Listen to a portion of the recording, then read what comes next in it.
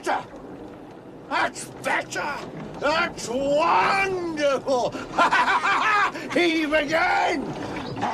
Once upon a time in the world of time bandits, a young boy named Kevin goes on an incredible adventure through time with a group of thieving dwarves. They use a map of the universe's loopholes to jump through history and steal treasures along the way. You're not going to rob him. Every single penny he's got. One of the film's highlights is its journey through various historical eras. We encounter notable figures such as Napoleon, Robin Hood, humorously portrayed by John Cleese, and even King Agamemnon, played by Sean Connery. Despite being made in the early 80s, the special effects hold up surprisingly well. It is a fantastic journey that seamlessly blends history with fantasy, resulting in an unforgettable adventure.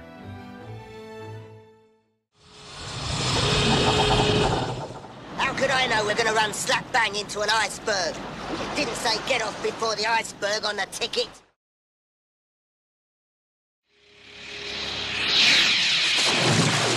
Help!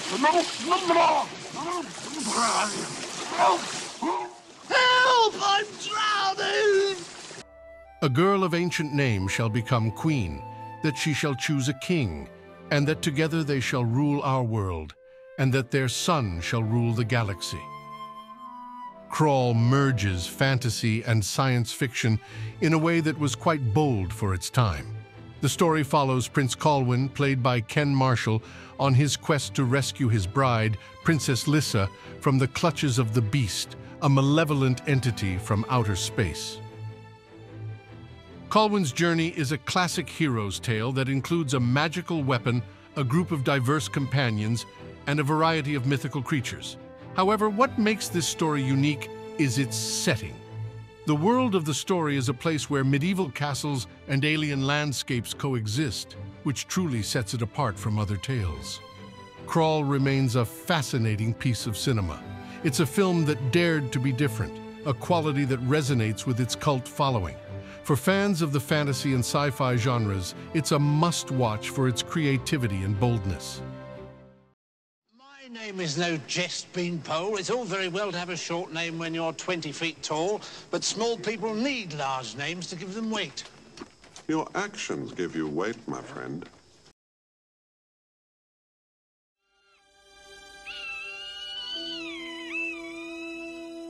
I have my eyes.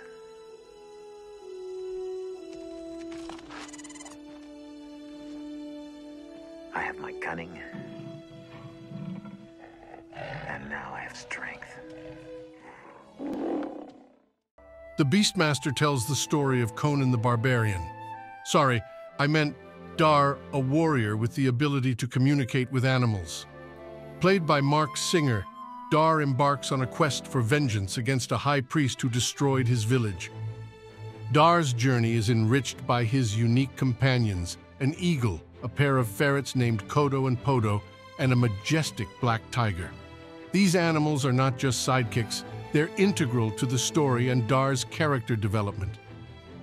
The Beastmaster is a story of revenge and destiny with a unique focus on the connection between humans and animals. This theme runs strongly throughout the movie and adds an emotional depth that is often lacking in other films of the sword and sorcery genre.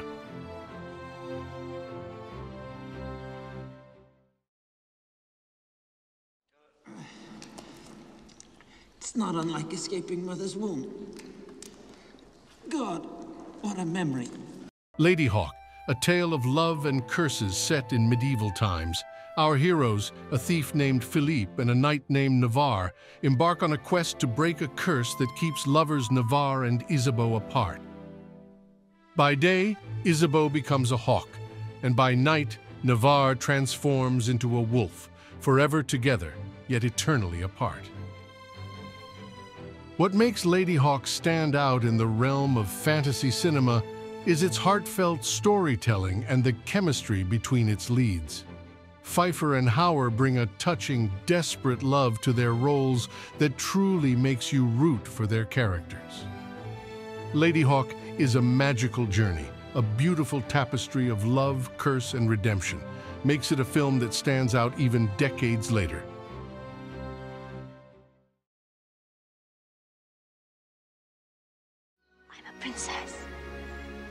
It's my right to set a challenge for my suitors.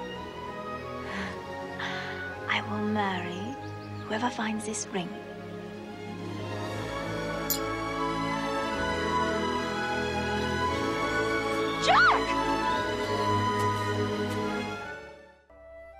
Now you know why Tom Cruise can't resist a good cliff dive. Legend is a fantastical journey into a world where pure evil seeks to destroy innocence. The story revolves around Jack, played by a young Tom Cruise, and his love, Princess Lily, portrayed by Mia Sara. Their peaceful world is threatened when the Lord of Darkness, played memorably by Tim Curry, sets out to destroy the last of the unicorns and plunge the world into eternal darkness. Legend showcases its brilliance through its captivating atmosphere. Visually, the movie is a treat to watch. Ridley Scott's direction, along with the cinematography, conjures up a surreal world that blends fascination and terror.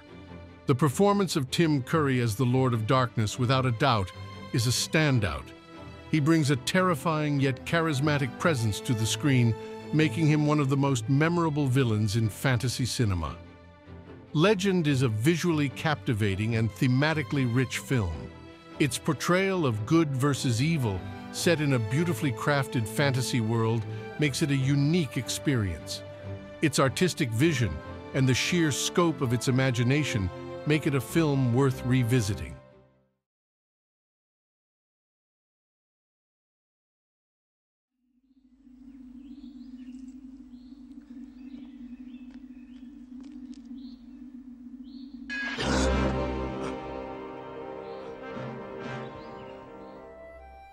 John Boorman's Excalibur is a sweeping adaptation of Thomas Malory's 15th century work, Le Morte d'Arthur. It tells the story of King Arthur and the Knights of the Round Table from their rise to their fall. The film is known for its authentic portrayal of the dark and grim realities of medieval life, contrasting sharply with the mystical elements of the story. Boorman infuses the film with a sense of magic and wonder that is very heart of Arthurian legends. The performances in Excalibur are another high point. Nicole Williamson's Merlin is eccentric and enigmatic, while Helen Mirren's Morgana is both alluring and menacing. Nigel Terry brings a sense of nobility and tragedy to Arthur, capturing the essence of a king caught between myth and reality. The movie also features Gabriel Byrne and Liam Neeson in supporting roles. Excalibur stands as a monumental achievement in the fantasy genre. It's a film that explores the darker aspects of legend and myth, with its grand portrayal of magic, chivalry, and destiny. It's a rich and visually captivating retelling of a classic story.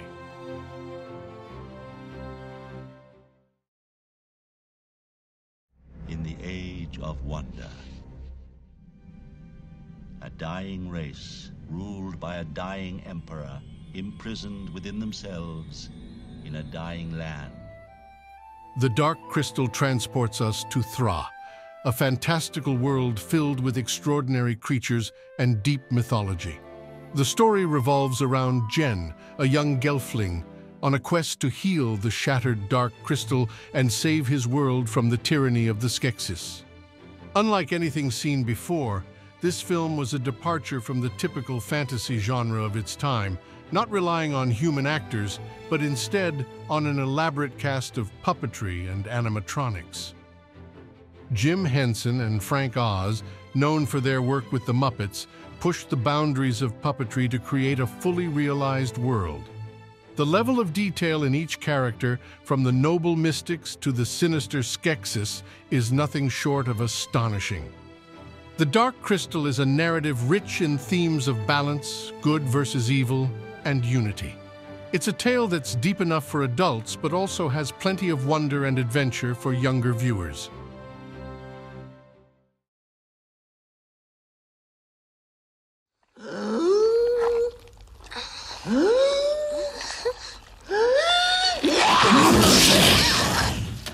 The Never-Ending Story, directed by Wolfgang Petersen and based on the novel by Michael Ende, draws us into the life of Bastian, a young boy who seeks escape from his troubles by immersing himself in the adventures of a mysterious book. As Bastian reads, he's drawn into the fantastical world of Fantasia, which is being consumed by a dark force called the Nothing. Our hero in this world is Atreyu, tasked with a quest to save Fantasia.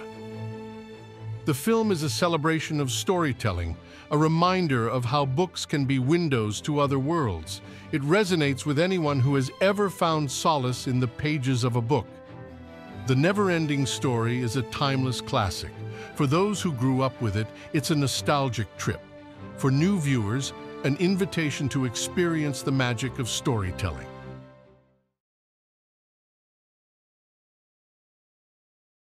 Is he going to say it? Say what?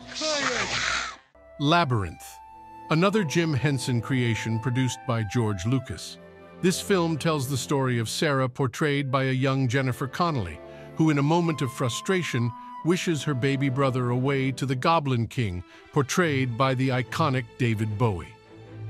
Sarah's journey to rescue her brother takes her through the labyrinth, a world of bewildering mazes, bizarre creatures, and mind-bending puzzles. Labyrinth is a coming-of-age story. It's about growing up, facing your fears, and the sometimes painful journey from childhood to adulthood. Sarah's adventures in the labyrinth are a metaphor for her own inner battles and growth. Labyrinth is more than just a fantasy movie. It's a journey through a richly imagined world filled with challenges, growth, and the magic of Jim Henson's vision, creating a movie that's enchanting for all ages. Did you say it?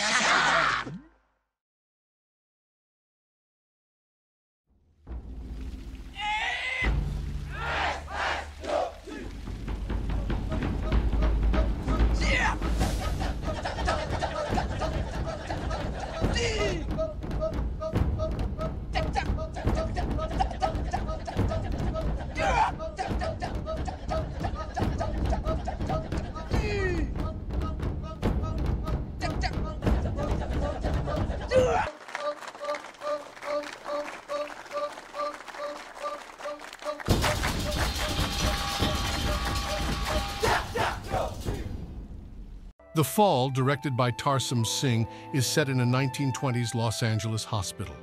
The story revolves around Roy, a stuntman with a broken heart, and Alexandria, a young girl with a broken arm. Roy begins telling Alexandria an epic tale that mirrors his emotional state, which comes to life through the film's breathtaking visuals. It's a story about stories, the power they hold, and their ability to heal and transform us. It explores themes of despair, redemption, and the resilience of the human spirit in the most poetic way possible. The film is a visual masterpiece. Filmed across several countries, each scene is a painting that comes to life. Lee Pace as Roy delivers a performance that's rich with emotion, complemented brilliantly by the young Katinka Untaru's portrayal of Alexandria. Their chemistry is not just compelling, it's the soul of this film. The Fall is an underrated gem that's rich in both visual splendor and emotional depth. Its unique blend of storytelling, performance, and visual artistry makes it a standout cinematic experience. Thank you for watching, and for more underrated movies, be sure to subscribe to Underrated Cinema.